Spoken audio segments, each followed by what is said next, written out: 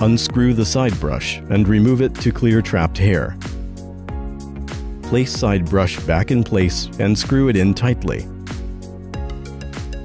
Pull hair from the bristles and off of either end of the main brush. Pull out the omnidirectional wheel. Use a pair of tweezers to pry out the omnidirectional wheel.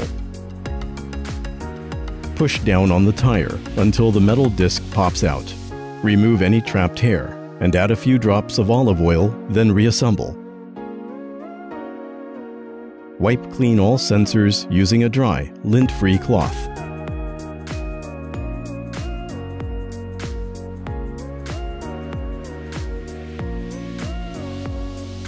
Wipe clean all charging contacts.